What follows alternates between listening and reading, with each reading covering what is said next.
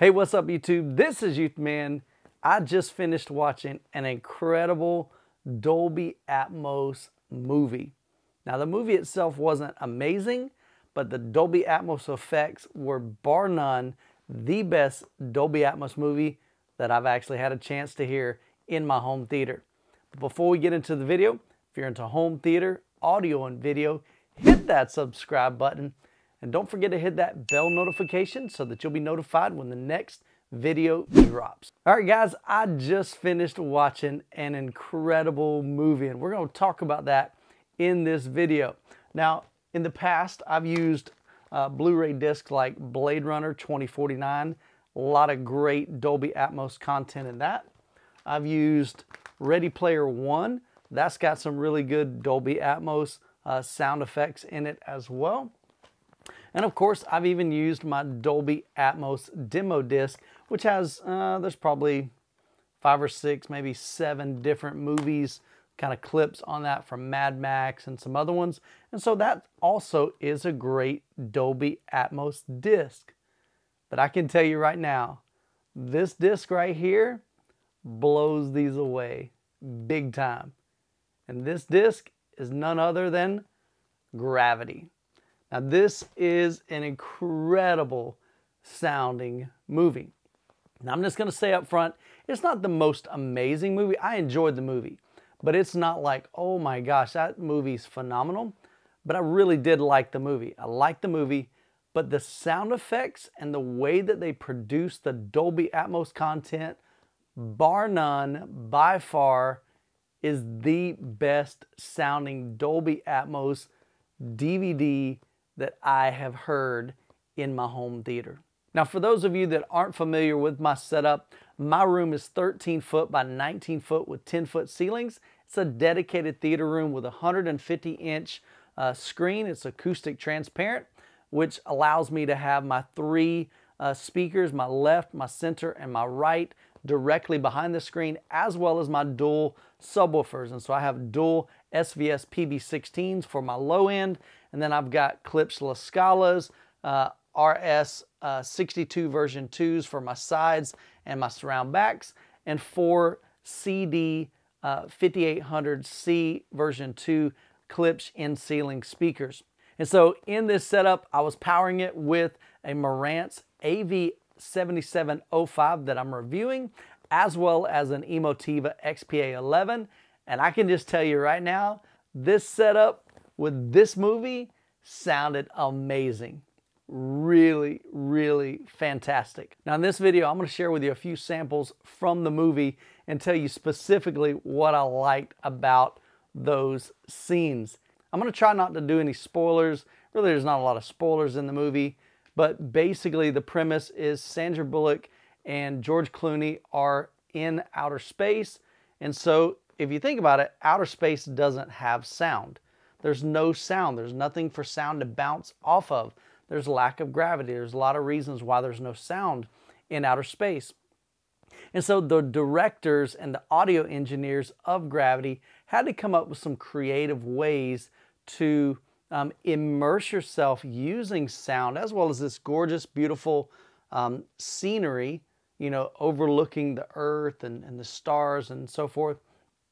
But during the movie starts out, they're in outer space and something happens and Sandra Bullock gets sent flying off into outer space. Excuse me, I've lost visual, Dr. Stubble.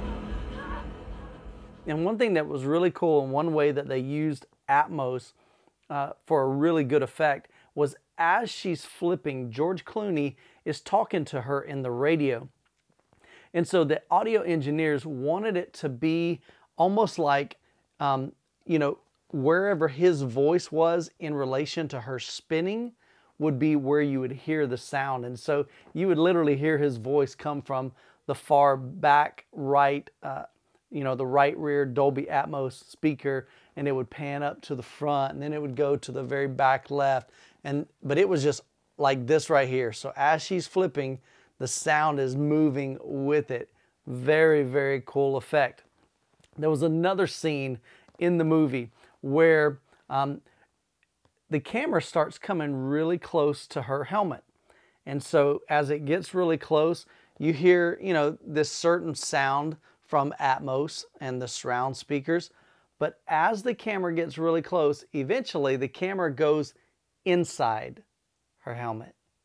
Now think about this. The sound that you would hear outside versus the sound that you would hear inside a helmet is going to be two totally different things, right? And so the audio engineers were really creative with that. And so as you enter the helmet, the sound completely changes and it sounds like you're in her helmet. And so they used Dolby Atmos to help create this believability in this movie. There was a third sequence in the movie where she's in this space, or not spaceship, but she's inside this space station, I guess. And there's a fire that takes place. And there's some explosions. And again, since there's not sound in outer space, a lot of times when stuff is exploding, you don't hear like an explosion like you would, say, for instance, in Ready Player One when stuff is blowing up. So it wasn't the same. They really had to get creative. But in this scene, there's a fire that catches inside and there is some explosions and she's trying to escape this fire. And so she's kind of going through the, you know, as fast as she can, flying through the space station, and she's going through different channels, and she comes to a lid. And so she climbs in this chamber, and she goes to shut the lid. And you can hear literally the fire, when you're watching the screen, the fire is above her. And so you hear this blazing fire going on in the Atmos channels and in those speakers. And so then when she shuts it, it gets kind of quiet a little bit. And then all of a sudden you hear, and there's like banging going on, and it's all overhead. Again, incredibly developed, incredibly crafted sound for this particular movie. Again, doing the best that they can to add to the believability of the movie. And then as we get to the end of the movie, there's a scene where there's some water rushing into her space capsule. And the water's rushing in, and you hear it from all around, a little bit from overhead, but mostly from the front, from the sides, as water's rushing towards her. But as this spacecraft is filling up with water, eventually her head goes underwater. And as her head kind of bobs underwater and up, you hear the Atmos channels kick in and then they stop. And then they kick in and then they stop. Dude, I'm telling you, that was incredible. Really, really enjoyed that. And so there were just all these spatial cues that they used through this movie as things are flying by. Of course, you know, you're hearing them overhead. A lot of times it was voices. So you would hear voices, you know, just coming from, depending on relation to where she was at. Maybe George Clooney was talking, because there's only two characters in the movie. But as he would be talking to her, they would use the Atmos channels for his voice a lot of times. So that was really cool.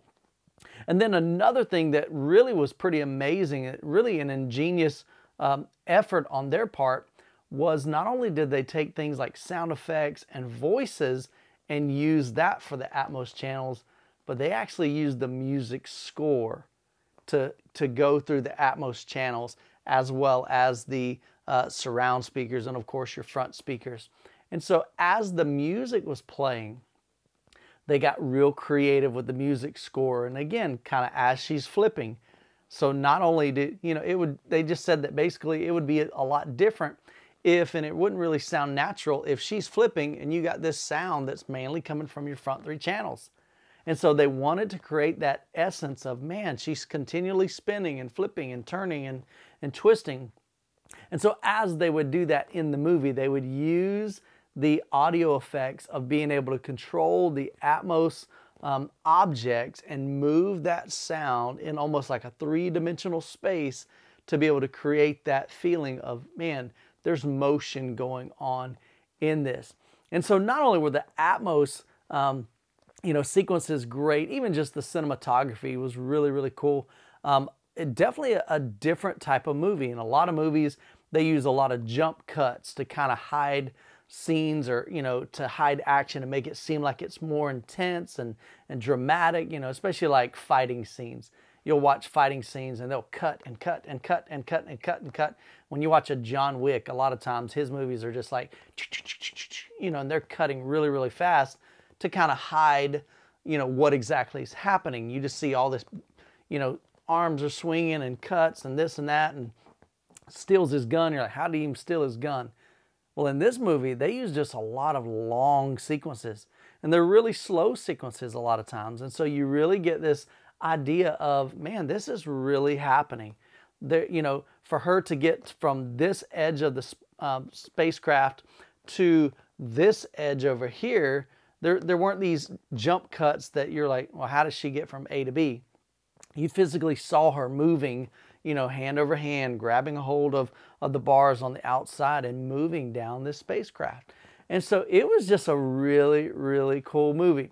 And so guys, I'm just going to tell you right now, go out and pick this up. Now here's a couple things I want you to know before you just go buy this. Number one, they made a couple of versions of this, okay? So don't go and get just the Gravity Blu-ray. If you get that, it does not have Dolby Atmos track in this, okay? So what you're looking for is the Gravity Luxe, or the Diamond Luxe Edition, L-U-X-E. And so I'll post a link to it down in the description. Now I'm going to tell you up front, it's not super cheap. It's about $60 for this. And so inside they give you this kind of cool looking book. It's kind of has a different feel to it. It's just real thick, almost has like a magnetic feel to it. But inside you get 2 discs, so you got the regular disc, and then over here this is kind of like just some additional special features. And I've watched some of those, and it's a lot of, you know, how did they make the movie? How did they create this element of, you know, spaciousness, and how did they get the element of her floating in zero gravity? Because there's not a lot of great ways to do that. And this movie, I think, was made back in 2013. And so even the technology then, they didn't have what they do even nowadays. And so to make this movie believable, they walked through kind of some things that they did. And even the movie score, like how they made the music, they didn't want to just use orchestral music. And so there's this one guy I was watching, he uses this really bizarre kind of machine, but it actually is spinning, and he's running his fingers along this round, I don't even know what you call it, but this machine that makes music with his hands as he plays these musical notes as this thing is spinning and rubbing across his fingers. I'm a glass harmonica player. I've got 2 instruments with me today. This rotating instrument, which strictly speaking is called the harmonica. And then he also would take glasses, like wine glasses. And the other instrument, which is wine glasses mounted in a frame. I suppose, strictly speaking, we'd call those musical glasses. I'm a specialist in playing both of these instruments. And he would use his fingers, you know, they'd be wet. And so each glass was filled up with so much liquid. And so as you rub your fingers across the tops of the glass, it would make this kind of, you know, just orchestral kind of beautiful sound. And so they would use that. They would use human voices a lot of times to make the sounds. And so it's just a really, really cool movie. It's definitely a lot different than probably any other movie that I've seen in the cinematography, the way that they staged it, especially the sound. The sound, I'm telling you, if you've got a Dolby Atmos setup, or even probably a DTSX, it would probably upmix to that just fine. But definitely, man, go out, pick this up. Like I said, I'll have a link to it down in the description. You can check that out. But it's just a phenomenal movie, man. By far, way better. And I like Blade Runner. Blade Runner's got some cool spaciousness, but what they did with Blade Runner is you just hear this canopy a lot of times. And so they'd play music and you would hear this, you know, this enveloping. And so it was enveloping. You felt like you're in this big spacious area, but it wasn't anything like Gravity. The way that they manipulated Gravity, the way that they manipulated the individual cues, the audible cues in each speaker, and tied that in with what you were seeing visually on the screen was just really, honestly, it's a masterpiece. And so if you look on Amazon, they've got like 7,000 positive reviews on this movie. I think it was a Academy Award winning movie. And so, like I said, plot, cool. Action, you know, it's not like this humongous action. Now I can say this, it's very suspenseful. And I say suspenseful, it's very dramatic and constantly. So it's almost like you're going from one problem to another, to another, to another. And so a lot of times you're kind of like your emotions are just kind of tense the whole time. During the movie, there's not a lot that you actually just get a chance to just sit back and enjoy the movie. Like, oh, this is beautiful. This is cool. Most of the time, it's like they're trying to figure something out. They're in a jam. They're in a predicament. And they're trying to figure out how in the heck are we going to get past this. And then as soon as they get past that, they're faced with another conflict and another drama. And then all the way up till literally the very end of the movie, it's just kind of this intense sequence. And so, but like I said, guys, I just want to share that with you. By far, I just finished watching it. I think this thing is awesome. So go check that out, pick it up. But like I said, make sure you get the Diamond Luxe edition, because if you get just a regular one, regular Blu-ray, it's not going to include the Dolby Atmos. And that's what I believe makes this movie so incredible. All right, guys, I hope you enjoyed the video. As always, you guys be blessed, and we'll catch you in the next video.